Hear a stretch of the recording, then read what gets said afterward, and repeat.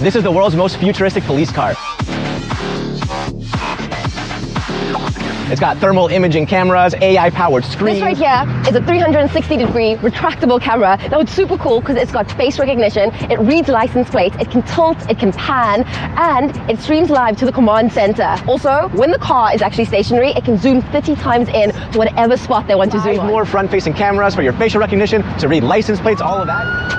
30% of it is actually 3D printed, the interior and exterior. The wide angle side view. Cameras 1, 2, 3. They can flag you down if they're looking for your license plate. They can have Face ID. You have a drone, and this is customized with thermal imaging. It's got a bunch of different features. It can fly for up to 30 minutes, but it's also got a speaker and a microphone. So like they can make announcements. System, passenger side screen, super long. Footage you see are actually footage from all the cameras. This massive drivers monitor well-being camera to make sure that the drivers are absolutely alert. So if they start falling asleep, the control center can actually see it and like sends a big alert.